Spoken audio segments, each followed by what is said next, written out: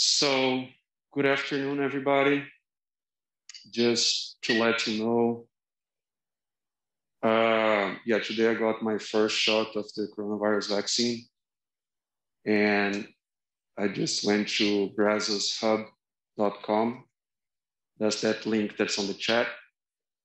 And still right now we are on phase 1C, that you can just people over 50 and also people over 18 with chronic conditions or health professionals are supposed to take it.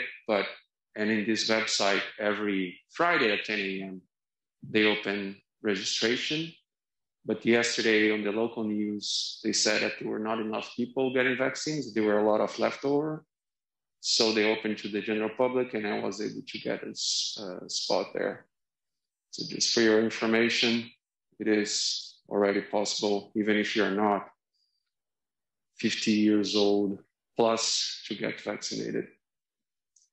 So today I will continue on our lecture about fertility, and we will start on slides. We will start on the framework for predicting fertility. And before, like Thursday, in the previous week, before the last one, we went up to mean length of a generation. And then we had the exam on last Tuesday and no class due to the university calendar last Thursday. But I mentioned to you that I would like to show exactly how to calculate these indicators in an Excel spreadsheet. So the first one that we saw was the age-specific fertility rate, ASFR, that it basically have to have the number of women by these 5-year age groups going from 15 to 49. And in this example here, this spreadsheet is now our course website, as I mentioned before. You can download the zip file and then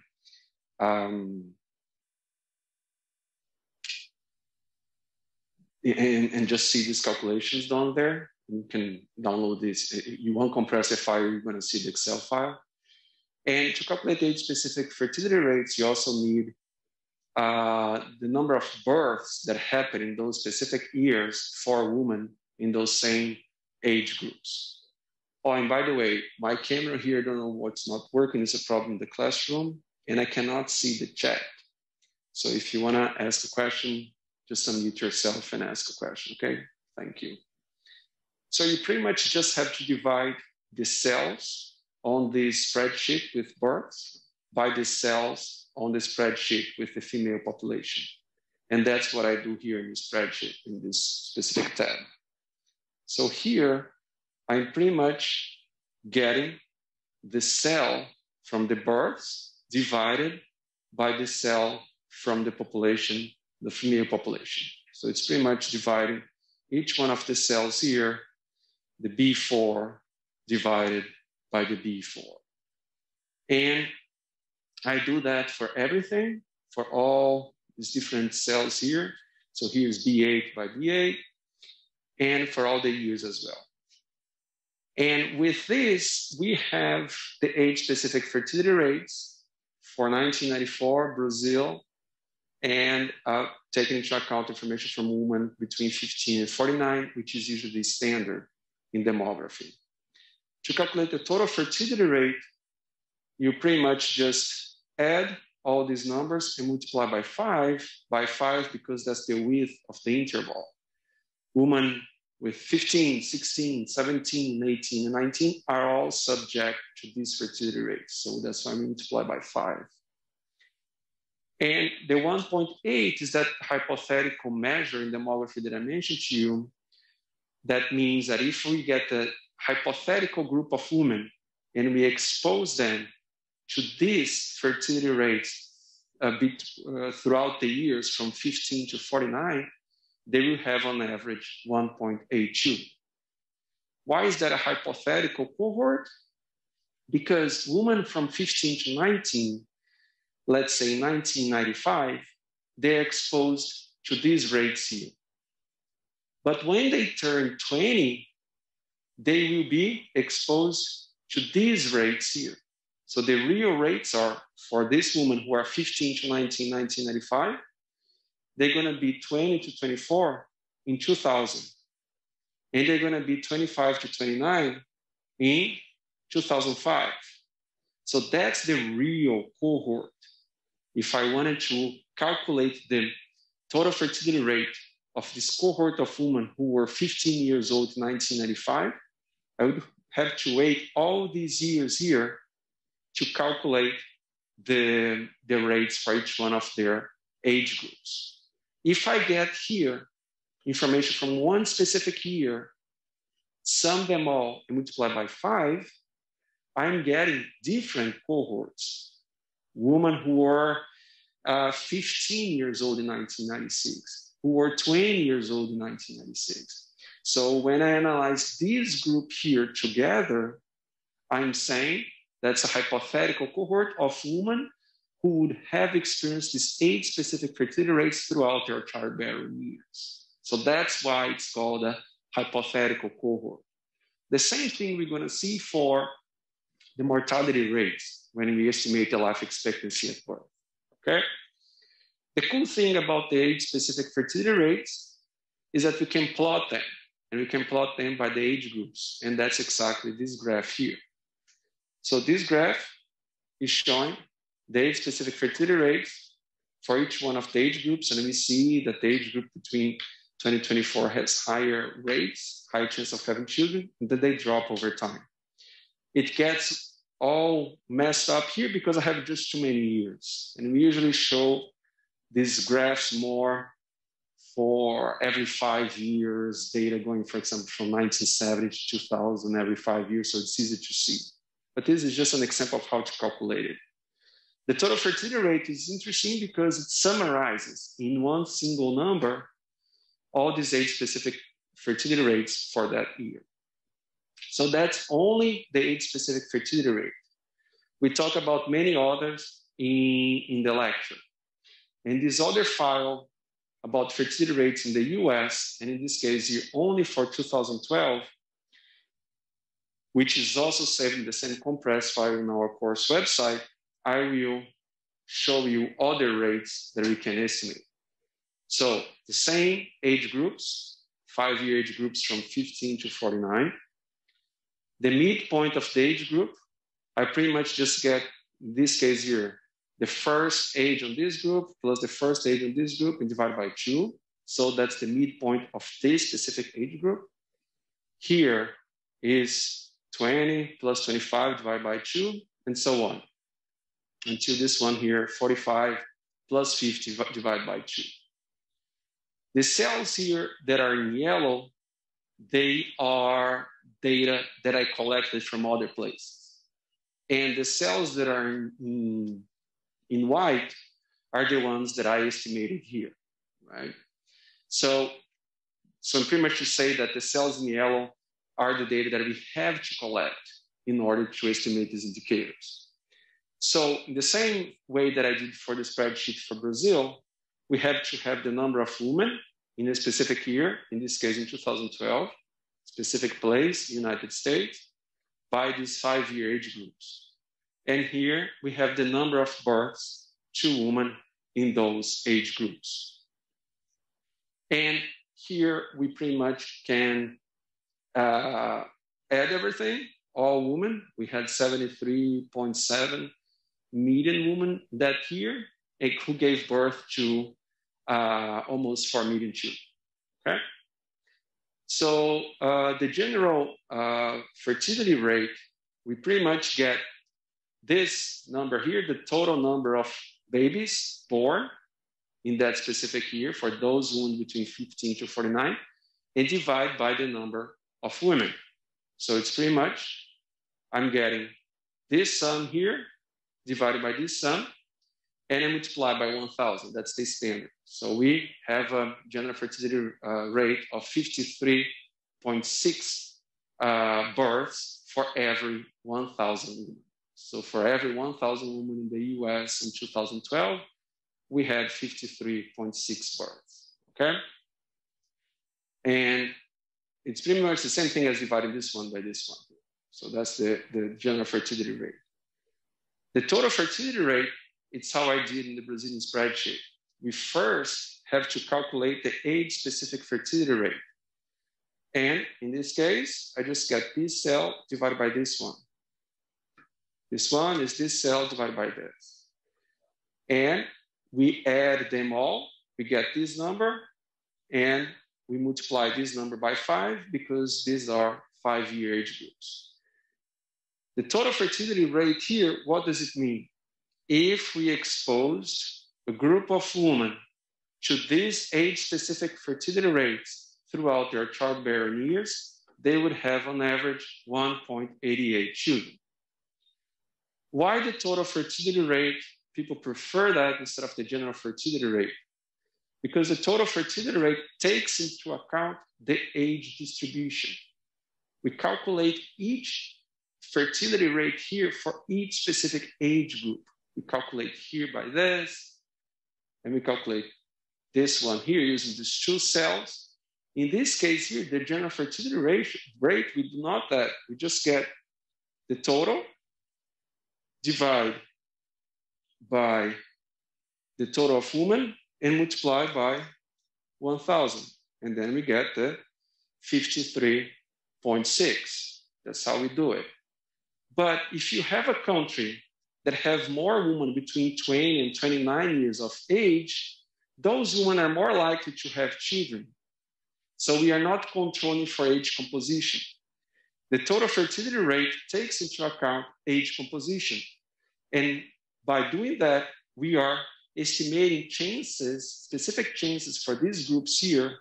In the US, for example, the groups between 25 and 29 and 30 to 34 had the highest rates. We are taking into account the age composition of that country in that specific year. And the total fertility rate, as I mentioned before, if it's below 2.1 children per woman, we say that that country has fertility below replacement level. Because the fertility rate, we expect that women will produce at least 2 children that will replace themselves and their partners. Why 2.1 and not just 2?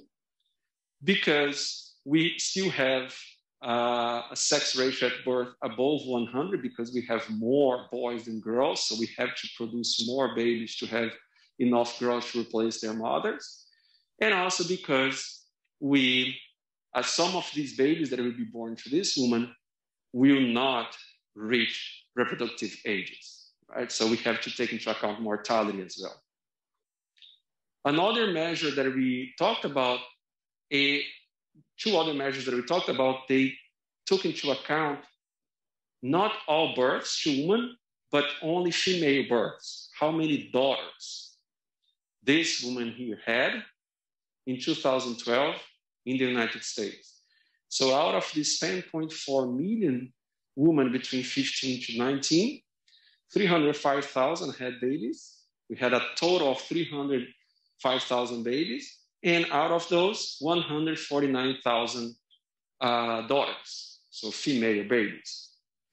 And you see that this information here is a little bit more difficult to find for some countries, for developing countries, but for countries as the US, we do have information about the sex of the child. So we can calculate the number of female births. And with that, we can estimate the age-specific fertility rates of female births. And as explained here, equals the column 6, which is female births, divided by the population of women, the female population. So it's pretty much dividing this cell by this cell, and so on. And then we add everything, and then we multiply this sum by 5, we have the gross reproduction rate. The gross reproduction rate is saying, what is it saying? If we expose a hypothetical group of women to this age-specific female birth rates throughout their reproductive years, they will have on average 0.917 daughters. So if we expose women to these rates here of having daughters throughout their reproductive lives, broken down by age group, they will have on average 0.917 daughters. And that's below the replacement level in this case here, because it's below 1, because we would expect that each woman would have one daughter that would replace herself in the next generation. And then the next exercise, so here, the total fertility rate, we take into account age composition by calculating the age-specific fertility rates for each one of the age groups. For the gross reproduction rate, we take into account also the age composition, but now only female births. But we know that some of these women here who are alive in the age group of 15 to 19, they will not be alive in the age group to 20 to 24 and 25 to 29. Some of these women will die before reaching the next age group. So they will not be subject, they will not be exposed to these chances of having children because they die. So how do you take into account not only information only about female births, but also about mortality? You get this information from what we're going to see more in detail in the next chapters, in the chapter specifically about mortality. You use information from the life table. What is the life table? The life table, that's where we estimate the life expectancy at birth.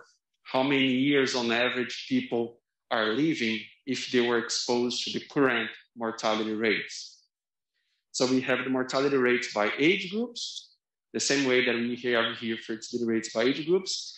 In the life table, we have mortality rates by age groups. And with that, we can estimate here, this is going to be one of the columns of our table. We can estimate the number of women surviving to that specific age interval. And these numbers here, they just make sense if you take into account this number here. This is the overall number of women in that life table that were born. And then we are counting how many of them will survive into this, survive to the beginning of these age groups here. Why is 495 and here is 100,000? Because we have to multiply this by 5, because here we have 5-year age groups. So in that specific, the number of women that survived to age 0 in that specific life table was 500,000. As they die, these numbers drop. So you see that these numbers always drop. These are the number of women who are dying before reaching the next age group. So how do we calculate, based on these two sets of information here, the proportion of women surviving to the midpoint of each one of these age groups? We get the number of women surviving to the age interval and divide by 5 times 100,000. Just remember, if I have women here surviving to 15 years of age, I have 495,615 women out of 500,000. That means that I have 99.12% of women surviving to the midpoint of that age interval, right? I'm pretty much getting each one of these numbers and divide by 500,000, 5 times L0. L0 is also called the radix of the life table, as we're going to see. So this 494,662 divided by 500,000 is 98.93% of women. So we see that women are dying. At the beginning here, we had 99% of women, and here 96%. So now we apply this mortality here into the age-specific fertility rates, taking into account only female births. So we multiply the age-specific fertility rate that only takes into account female births, which is this one, and multiply by this information of proportion of women surviving to that interval. And then this would be the daughters per surviving woman during the 5-year interval. So in this case here, I just multiply the female births per woman by the proportion of women surviving, and I get this number. And you see that these numbers here, you see that these numbers here are smaller than these numbers here, because here I'm taking into account the mortality factor, and these numbers decrease. Of course, here up to the 4th decimal case is the same, but if you just look at more decimal cases, you're going to see differences here. This number here is smaller than this number. So now I just add all these rates that is taken into account only female births and mortality, and I multiply by 5. And then I get the net reproduction rate. Why this one is called gross reproduction rate and why this one is called the net reproduction rate? The gross reproduction rate is not taking into account mortality of women. The net reproduction rate is taken into account of women. It's considered that women will die in this period here and will not produce as many daughters as we would expect.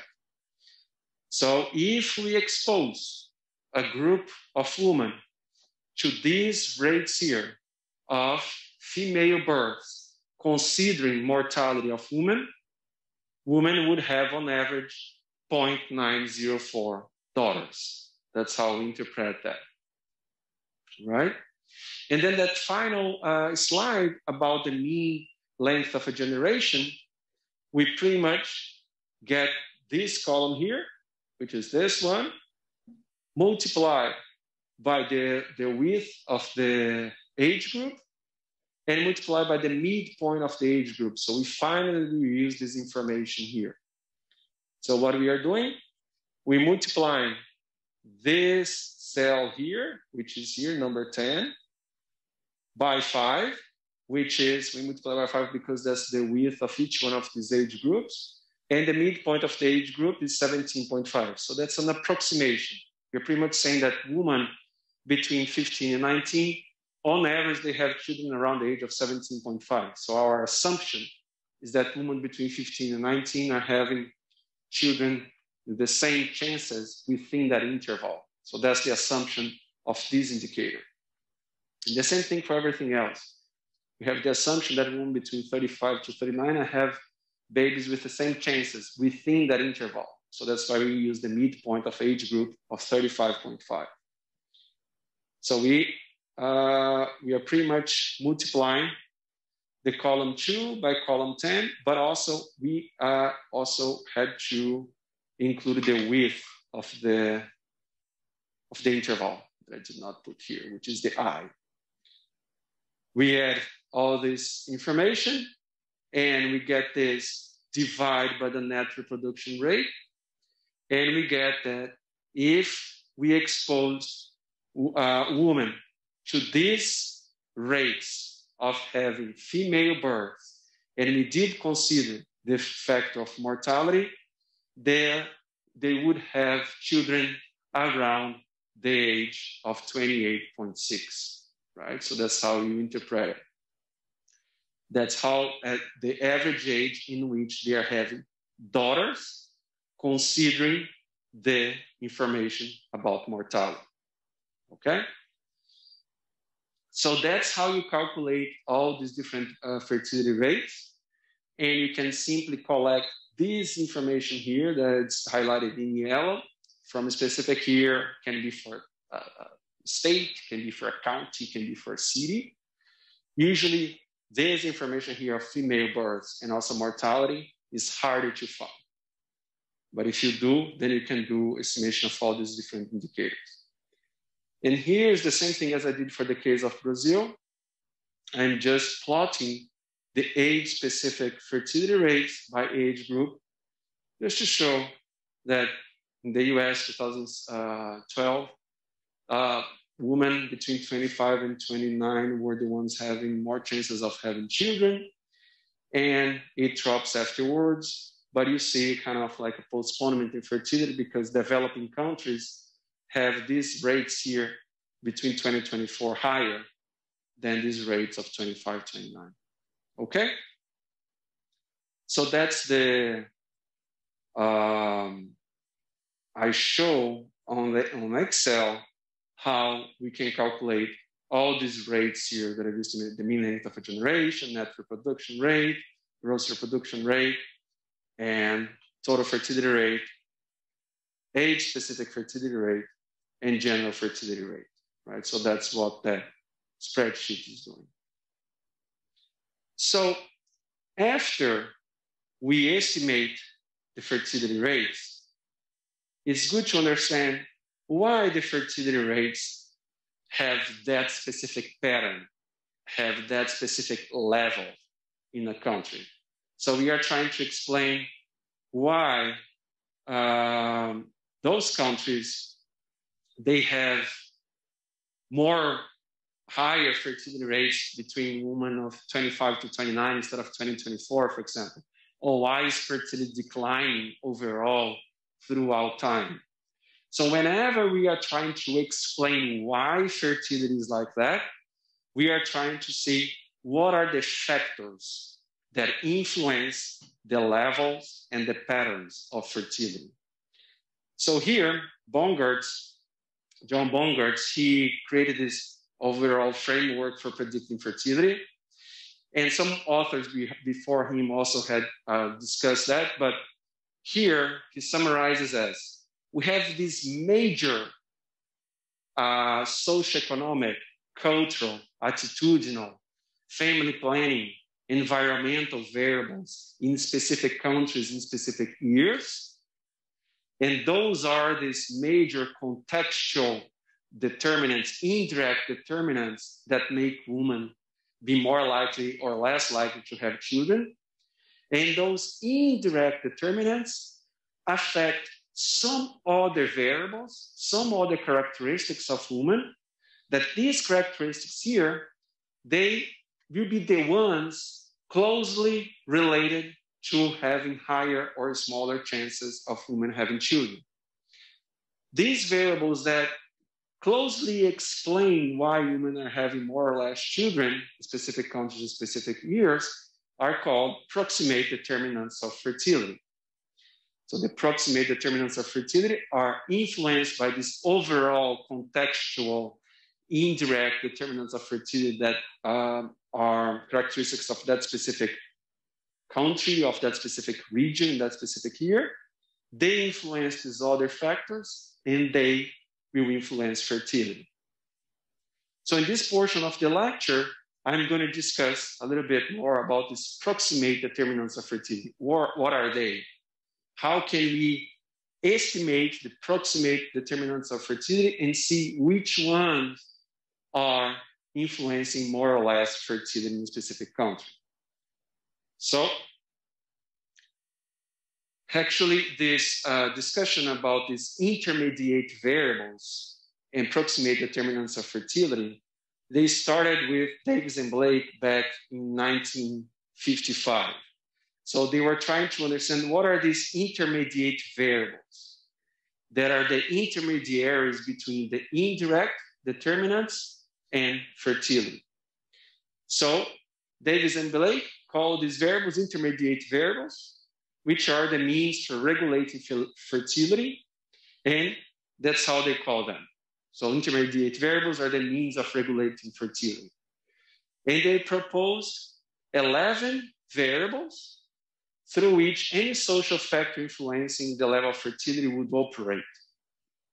And they divided these 11 variables in 3 major groups. One group related to intercourse, to sexual activity, another one related to conception, to use of contraceptive methods, and another one related to gestation, to characteristics of women while pregnant.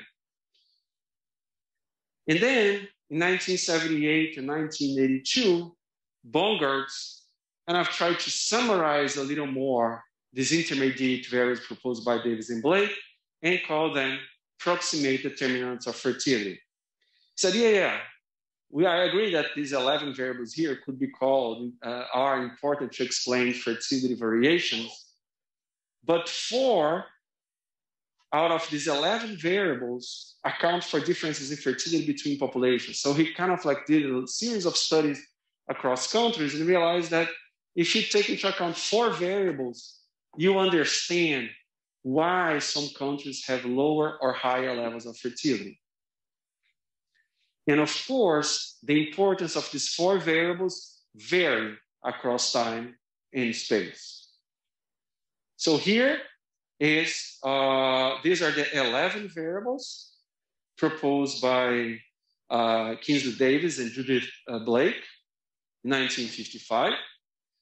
And you have age of entry to sexual unions, permanent celibacy, amount of reproductive period spent after or between unions, voluntary abstinence, involuntary abstinence, coital frequency. These 6 variables here are under that group that he called intercourse variables. The second group, conception, it's related to measures of fecundity or infecundity, use or non-use of contraception, and fecundity or infecundity affected by voluntary causes. Here is due to involuntary and involuntary causes. In the third group, the gestation variables related to miscarriage and induced abortion. So these are the 11 variables, intermediate variables suggested by Davis and Blake. And then Bonger said that these 4 variables here, they pretty much, if you have information for different countries in different years about these 4 variables, you understand why fertility is changing over time. So it's age of entry into sexual unions, fecundity or infecundity affected by involuntary causes, use or non-use of contraception, and induced abortion. So he proposed these 4 variables as being the main variables. If you don't have all these other variables here, we can focus on these 4, get this data for several countries or for one country over time, and understand what's going on. Because variations on those 4 variables will explain variations in fertility. So the intermediate variables proposed by Davis and Blake, they pretty much are behavioral or biological variables that are directly influencing fertility. And as I showed in that previous diagram, other social, economic, cultural, environmental factors are the indirect effects that influence fertility through the intermediate variables. And Davis and Blake identified a set of 11 intermediate variables. I showed them in that table before, separated in these 3 major groups: intercourse, conception, and gestation. So intercourse is affected by proportion of persons who marry, length of time married, frequency of sexual intercourse while married, contraception, what's the percentage of women using contraception, and usually we measure here modern contraception, voluntary or involuntary fecundity, and then finally, gestation or parturition is the likelihood of miscarriage or abortion. So these 11 intermediate variables directly affect fertility, and I grouped these 3 factors. Saying it again, Bongards operationalized the approximate determinants of fertility to be able to tell them how exactly you have all these 11 variables that Davis and Blake proposed. And through extensive work, Bongards realized that 4 of them are the most important. How exactly do you suggest us estimating indicators to measure these 4 variables in a way that we can compare countries, or that we can compare the same country over time? In other words, we can do a quantitative analysis of reproduction. So he pretty much proposed these approximate determinants of fertility to facilitate quantitative specification of variables. And it's one of the most useful frameworks for analyzing fertility because he tells us exactly how you estimate variables that are the most important in order to explain fertility changes over time or fertility variations between countries. So first, he had these 7 approximate determinants. marriage and marital disruption, contraceptive use and effectiveness, because here effectiveness is important because we, as I just mentioned before, contraception here that is actually more effective not having children are the modern contraceptive methods, not traditional methods. Prevalence of induced abortion, duration of postpartum fecundability, so duration of breastfeeding. Whenever you hear in societies that women breastfeed their babies for a longer period of time, they have lower chance to get pregnant again. Waiting time to conception, risk of intrauterine mortality, miscarriage, and onset of permanent sterility. Okay? And he said, as I mentioned before, that these are the main proximate determinants. The proportion of women married that limit exposure to intercourse, use of contraceptives, induced abortion, and involuntary fecundability. Proportion of women married. It's important, it's also related to a series of other factors, such as age. Younger women are less likely to have sexual intercourse and less likely to have children. Households with both mother and father, there is a closer surveillance of their children, so their children are also less likely to have children. Also, mothers who are well educated, they kind of teach their children, or specifically their daughters, about the cost of pregnancy, about the importance of investing in education and a good job before having children. That also influences fertility. In later age at marriage, which is specifically related to proportional marriage, also women who get married older ages will have lower levels of fertility. Contraception, abortion, and involuntary fecundity are the main proximate determinants. And again, involuntary fecundity, it means that those women who breastfeed their children, their babies, for a longer period of time will suppress ovulation and then don't be exposed to have more children. So just organizing that previous diagram with the specific variables that Bonger suggests, we have a series of indirect determinants of fertility: socioeconomic, cultural, attitudinal, family planning, environmental characteristics of countries in specific years. Those variables will affect proportion of women marrying, use of contraception, abortion, postpartum fecundability, frequency of intercourse, intrauterine mortality, and sterility. So he's pretty much summarizing here into the 7 proximate determinants of fertility. And those are the ones affecting fertility. And the 4 major ones are exactly the ones that I put here in the top. So he mentioned, so proportional married, how exactly do you measure that?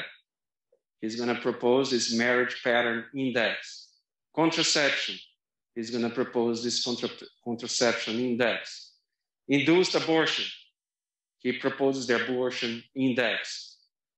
And postpartum fecundability, he proposes the postpartum fecundability index. So he mentions out of those 11 intermediate variables proposed by Davis and Blake, these 7 are the most important. And within these 7, these 4 are the most important to explain variations over time and between countries. And then these 4 here, how exactly can you measure them? That's what he proposes with these indices. So he proposed indices for the first 4 proximate determinants for women in their reproductive years, exactly because those are the proximate determinants that are the most important. And the indices range from 0 to 1. 0 is the greatest inhibiting effect on fertility, and 1, no inhibiting effect. So the marriage pattern index is pretty much, just get the proportion of women. So 1 is when all women are married. It's like 100% of women are married in a specific country, specific year. And 0 when none are married. And then you have a scale that goes from 0 to 1. Same thing about contraception. 1 when no contraception is used, it's when you have no inhibiting effect.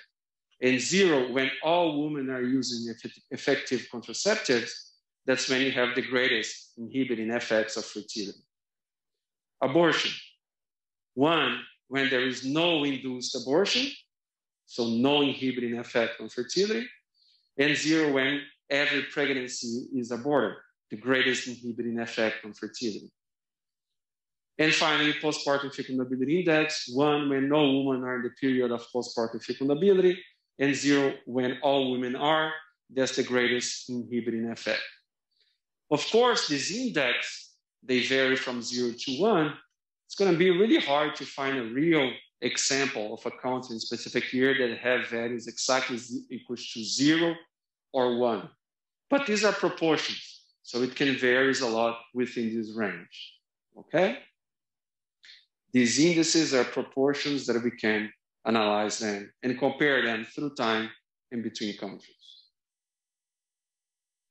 And Stover, more recently, he proposed some modifications and extensions to the Bongart's model to consider some changes that our society is experiencing in more contemporary years. Use of sexual activity instead of a proportion of marriage as the indicator of exposure to pregnancy would be more appropriate for our contemporary societies because people engage in sexual activity even though they are not married. Extension of the sterility index to measure infecundity from all causes, not just related to involuntary causes.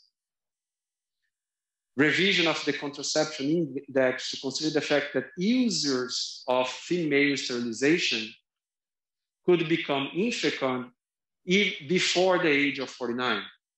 So women who, because in that contraception index here, we are saying that we have 1 when no contraception is used and 0 when all women are using effective contraceptives. But when women, they get sterilized, then they have no chance anymore to have children. And from the age in which she got sterilized until the age of 49, 49 here, just because the standard that we are analyzing only up to that age. And also change of the estimate of total fecundity. It's also based on taking into account the measure of infecundity from all causes, not just for specific causes. Also, pretty much in this portion of the lecture, we are trying to understand what are the factors that influence fertility. There are these major changes in society, urbanization, industrialization, people investing in education, people investing in going to work. These are these major indirect determinants. So investing on education, on getting good jobs are the socioeconomic determinants, for example. When people invest more in education and getting good jobs before getting married, that's the proximate determinant, proportion of getting married. Or that might be also a woman more likely to use contraception. And these ones here are variables that are easier to estimate over time and compare them through populations, okay? But of course, we're always trying to modify these frameworks to take into account changes that we have been experiencing in modern societies, okay? And then we're gonna talk now about some major trends in fertility across the world and also in the US. So high fertility countries, whenever we say that we have a country with high fertility, are those with total fertility rates higher than 3.2 children per woman.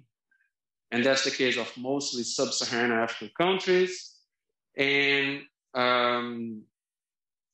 we see also gradual decreases expected in a couple of decades. So these countries that are now classified as high fertility countries, they have been experiencing drops in the mortality level. And as we saw in the theory of demographic transition, as these countries experience drops in mortality, later on they will also experience drops in fertility.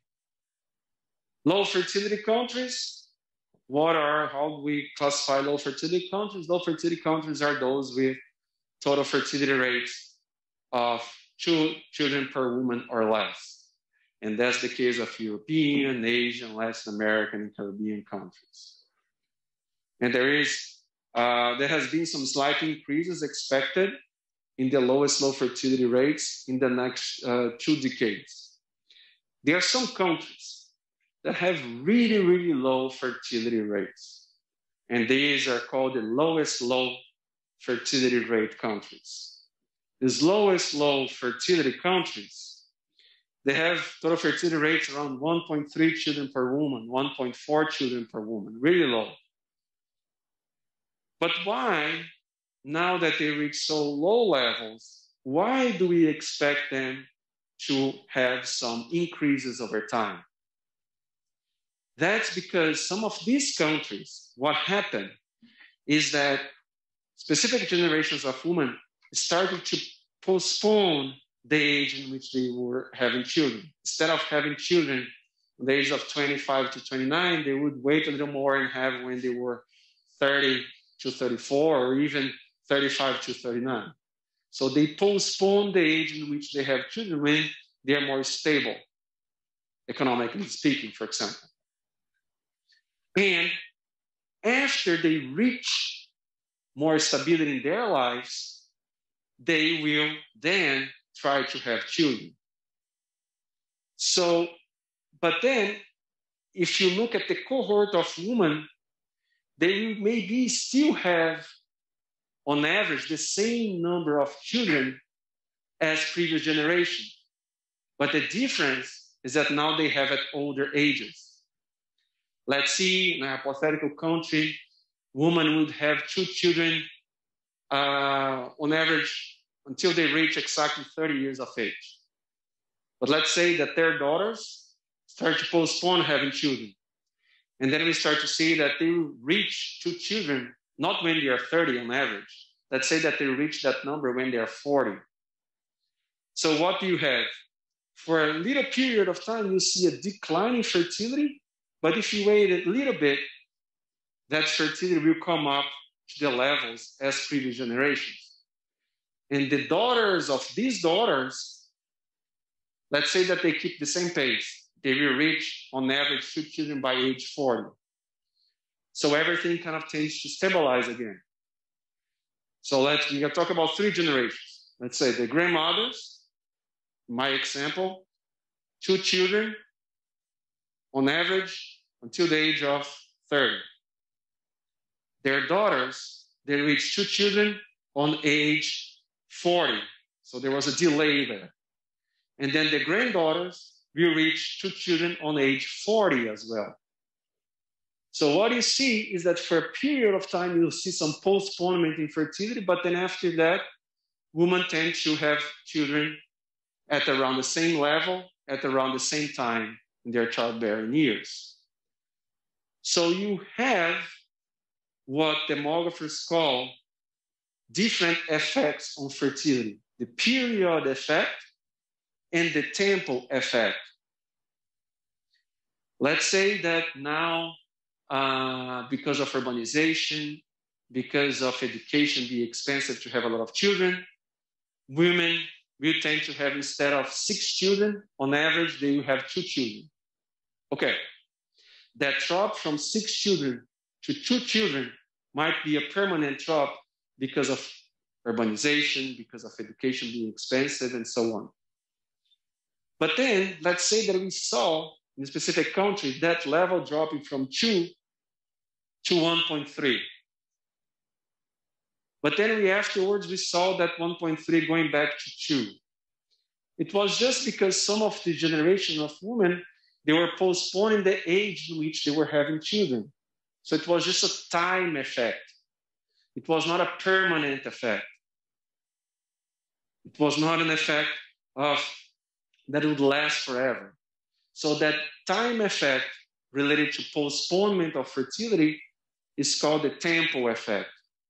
There is an effect on dropping fertility because women postpone fertility, but then afterwards, when new generations do start to have children at around the same older ages, fertility goes back up. Some of these previous declines that we saw in previous years, in previous periods, or the period effect, might have been a result of only postponement of fertility, temporary effects, or these tempo effects, okay? So whenever demographers are talking about what are the this fertility decline that we experienced in these last years, are they period effects or tempo effects? The tempo effects is the idea that it's related to postponing the age in which women have children. Period effect is changes that you see in a specific year. But those changes that you see in specific years might be influenced by the postponement of fertility. And the countries with really low levels of fertility that I just mentioned now, the lowest low fertility countries, can be also classified by specific ranges. Villar and Kohler propose this classification. Countries are classified as being low fertility countries if they have total fertility rates between 1.6 and 2.1 children per woman. And in 2013, there were 43 countries in that group. The very low fertility countries are those with total fertility rates between 1.3 and 1.5 children per woman. And there were around 27 countries in 2013. And the lowest low fertility are those with total fertility rates under 1.3 children per woman. And there were 9 countries in 2013. Here we, including South Korea, Taiwan, Poland, Portugal, Singapore, Hong Kong, and Macau, right? And related to the fact that now we have declines in mortality, make populations increase in size. But you start to have so huge declines in fertility that might have an influence on depopulation. What is depopulation? It's pretty much the decline in population size. The decline in population size is projected to happen in most countries in 50, 100 years from now. It's pretty much saying that now the overall number of people being born in these countries will be lower than the overall number of people dying. So you have more people dying than being born, you have a depopulation. Population will decline. And to kind of take an indicator to show that was, we use the rate of natural increase. Remember this term, natural increase. Do you remember the graph about the demographic transition theory? And we saw mortality decline, and after that, fertility decline. The difference between mortality and fertility is natural increase. So the rate of natural increase is the crude birth rate minus the crude death rate. And in those graphs, you see that really clearly. You just get the curve of birth that declines after the curve of mortality. Get the crude birth rate and crude death rate, which are numbers that are easier to find for all these countries because it's pretty much the overall number of births in a country divided by the population, overall number of deaths divided by the population, and we divide by 10. And just remember here, the crude birth rate and the crude death rate, as we saw in previous slides, they are usually we calculate them per 1,000. We get the number of babies born in specific country in specific year divided by the population. Population means men and women. That's why it's birth rate. It's not fertility rate. Fertility rate, you divide only by the female population. Birth rate, you divide by male and female population in total in the denominator. That number would be too small. So we multiply by 1,000. The crude death rate, we get the overall number of people dying in a specific year in a specific country, divided by the population in that year. Multiply by 1,000. We subtract one by the other. There is still in per 1,000 information. So you divide by 10, you get the information in percentage term. Okay? So the rate of natural increase is shown in percentage terms. Already in 2014, there was no population growth in Europe. They reached a rate of natural increase of 0%. And some other countries with rates of natural increase with zero negative values are Bulgaria and Serbia, around minus 0.5%, Latvia, Lithuania, Hungary, Ukraine, minus 0.4%.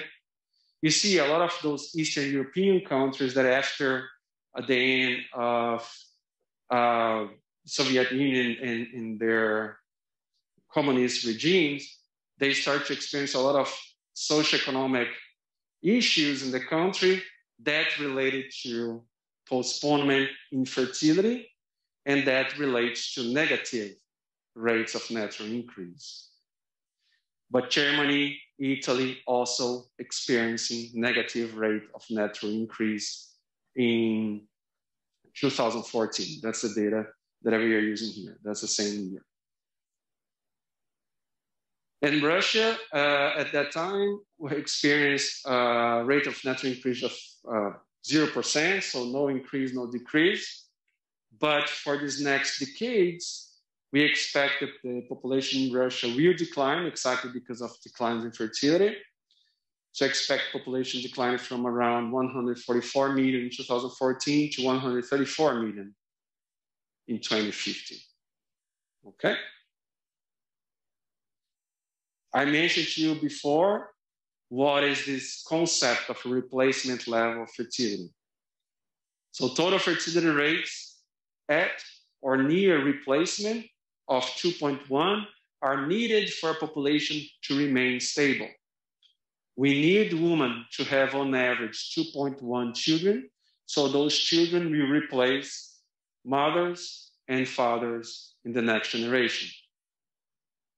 In 2013, 79 countries with TFRs, there were 79 countries with TFRs at or lower than the replacement level, showing that we start to see this possibility of depopulation. But not all countries with low total fertility rates experience depopulation, because you might experience overall depopulation in those countries, but you still have really large numbers of women in childbearing years.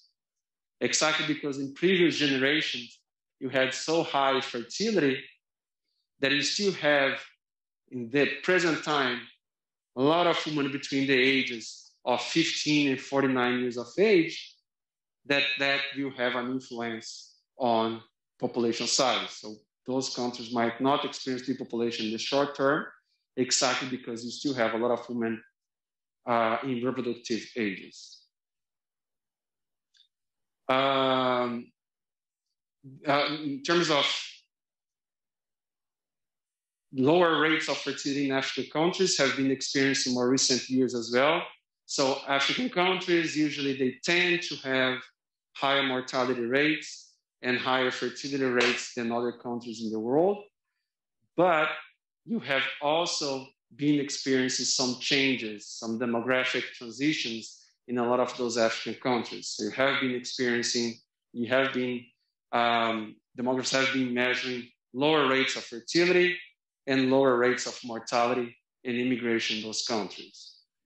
And this trend will be responsible for depopulation, even in some African countries, in the next 50 years or so. We saw already some projections by continent, and we saw that the population in Africa as a whole continent will increase in these next decades, up to 2050, up to 2100, increasing from 1 billion to 4 billion, as we saw in that video by Hans Rosling. But if we look at specific countries, they might experience depopulation. But some other countries that still have high rates of fertility, they might be the drivers of population increase in Africa. So you might see also some changes in demographic density within the African continent. And we see that Nigeria is one of the countries that will experience a real increase in population size compared to other African countries. So here, discussing a little bit about the implications of low fertility.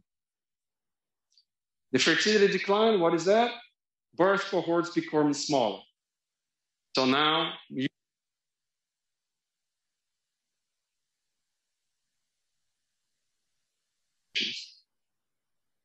this pattern and increases in life expectancy leads to an aging population. What does it mean? What is increase in life expectancy? Mortality decline.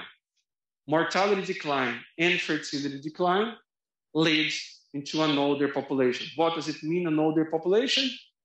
Larger proportion of the population that is at least 65 years old.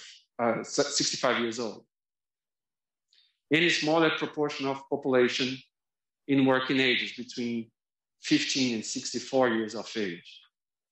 So fertility decline it declines the number of children, the proportion of children in specific countries. Mortality decline increases life expectancy, higher proportion of people in older ages, affects this, it generates this process of an aging population. And just to put in perspective, between 2005 and 2050, the old age dependence ratio will double in developed countries from 22.6 to 44.4%. How do you calculate the old age dependency ratio? We talked about that in previous class, in the class about age-sex composition. We get the number of people with at least 65 years of age and divide by the number of people in working ages between 15 and 64. Multiply by 100. So in developed countries in 2005, there were around 22% of older people for compared to 100 people in working ages, but that's going to double. You're going to have 44 people with at least 65 years of age for every 100 people between the ages of 15 to 64. See that all these demographic indicators that we have been talking throughout the semester, they are all related. The dependency ratio, fertility rates, mortality rates, and so on. And exactly because now we're going to have a higher proportion of the population with at least 65 years of age, healthcare and pension programs not well equipped to handle this large increase of the elderly population might generate problems to specific countries. So a lot of those countries are not well equipped, or they have some pension programs that are not efficient in terms of like spending a lot of public government or public money or federal government money in order to pay pensions. And with a population that's increasing in older ages, that will have negative economic impacts to the countries. Okay? And for the US specifically, talking about fertility changes, there was a rapid decrease of total fertility rate from 7 to under 4 children per woman between 1800 and 1900. In the early 20th century, fertility kept declining exactly because of rapid economic transition, industrialization, and urbanization, as we have seen in other countries, in Western European countries, for example. And the decline in total fertility rate, it's kind of like around 2 children per woman in more recent years, since the peak at 3.7 children per woman in the late 1950s. And the rate of natural increase, although you have a total fertility rate technically below replacement level, in the US, it's still positive, 0.4% as of data from 2014, and it's the highest one of any of the developed countries, exactly because you still have a high proportion of women in reproductive ages between 15 and 49, so they are still reproducing. But the population is getting older as a whole over time in the US as well. In the US, there is always a concern about adolescent fertility. What exactly is adolescent fertility?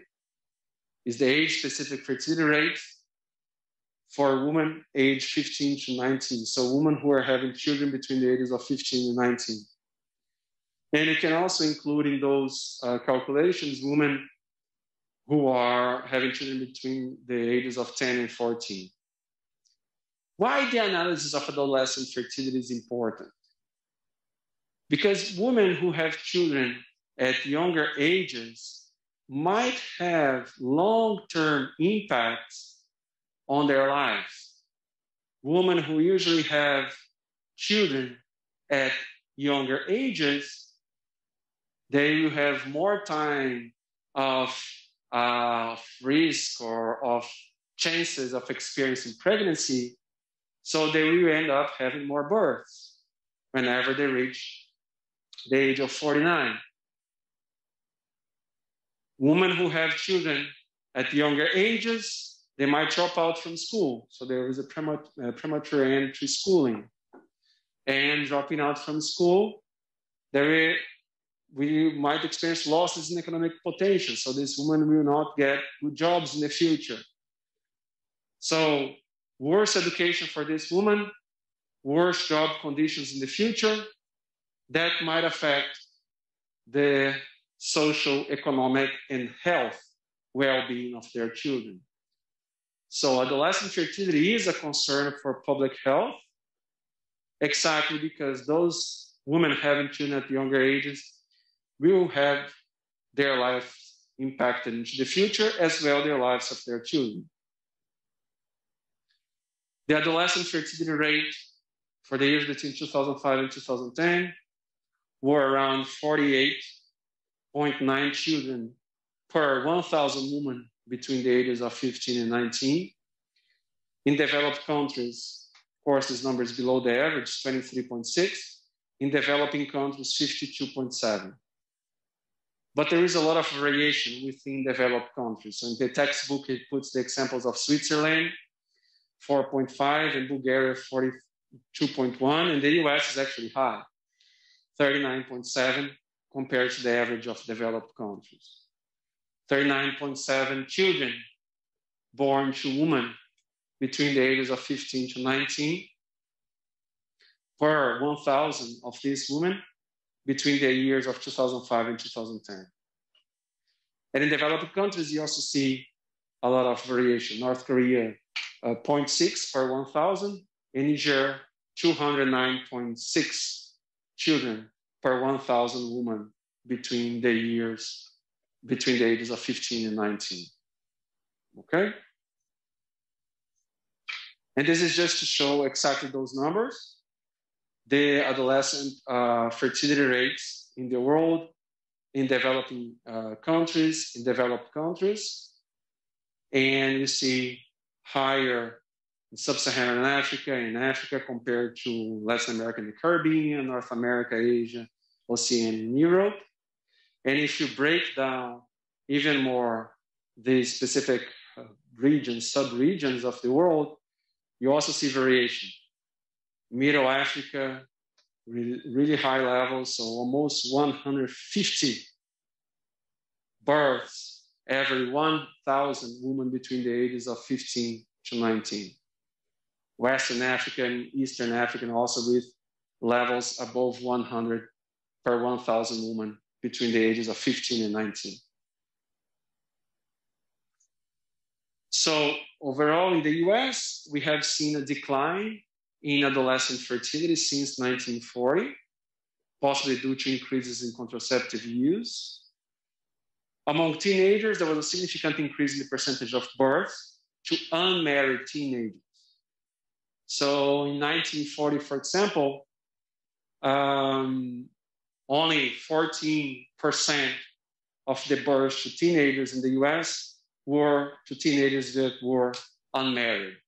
And in more recent years, 2013, 89% of births to teenagers in the US, those teenagers were unmarried. Why is it important for us to know the marital status of those teenagers? Because teenagers that are getting pregnant and they don't have a family or household, they will have less support, socioeconomic support, and that will affect their lives in terms of education outcomes, economic outcomes, and as we talked before, it will affect the lives of their children or health outcomes of their children. And we can also break down fertility of teenagers for the younger teenagers, those between 15 and 17, and older teenagers, 18 to 19. For these younger teenagers, it was 12.3 births per 1,000 women between those ages, and higher, of course, 47.3 births per 1,000 women between 18 and 19 in the US in 2013. So it's interesting to see these differentials within that age group of 15 to 19. And we can also see differentials by race ethnicity in the US in terms of teenage pregnancy, adolescent fertility. Asian and Pacific Islanders had on average 7.7 children per 1,000 women between the ages of 15 and 19 in 2014, and Hispanics was much higher, 38.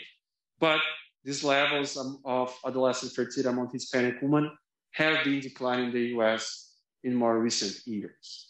But there is still variation by race ethnicity.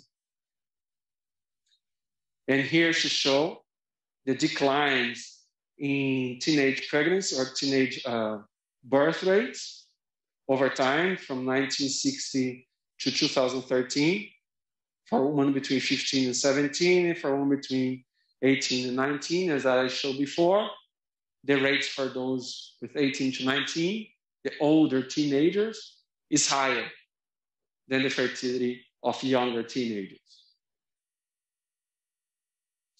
And here, the data by race ethnicity, also by year. All birth rates for teenagers, it's these four first bars here for 1981, 2007, 2013, and 14, is declining, and it's also declining for all race ethnicity groups. But even in more recent years, you see this variation. So Hispanic population higher, non-Hispanic African-American also with higher levels comparing to Native Americans, whites, and Asians, okay? Non-marital fertility, it's also another subgroup, another sub-analysis that we can do in demography. That's fertility of women who are not married, widowed, or divorced. They used to be called illegitimate fertility when it was not so culturally accepted. And the overall marital status of women, it's important for us to know that because it's a mark of financial, social, and emotional resources. In 2013, 41% of non-marital births, there were a total of 41% of non-marital births out of the total number of all births in the US. And that's a gradual increase since the 1940s. It was very low. Only 4% of women in 1940 had children and they were not pregnant. Sorry, and they were not married. And here in 2013, 41% of women had children and they were not married. Okay? It's really the end of the class, start making these silly mistakes. And you also see the differentials by race ethnicity.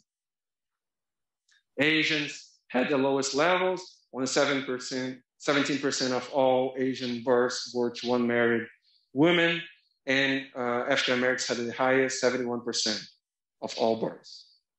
And non-marital births include births to women in cohabiting unions and unmarried women not cohabiting. So non-marital births might not be only the case of women who are living by themselves. Non-marital births might include also those women who are not formally married, but they have the partner living in their house as in a cohabitation union. So they might not be so vulnerable, right? So when you see this rate of percent of unmarried women who had children, it's increasing over time, but a lot of these women might have a partner at home. And now we have been seeing an increase in women not wanting to have children at all, mainly due to voluntary childlessness. Okay, so you start to see a higher percentage of women not wanting to have children, not having children at all, increasing over time. But of course, women who are older, they might postpone a little bit, but then they have children, and these rates here are lower than these other rates. And in the next class on Thursday, we will finish this chapter, focusing on male fertility. And then after that, we will continue on mortality. Quiz number 9 is already available on Canvas. I knew that I was not going to finish this slide here, so it's going to be one question about the previous chapter, about sources of demographic information, and one question about the beginning of the fertility chapter. Okay? Thank you very much, and I'll see you guys on Thursday.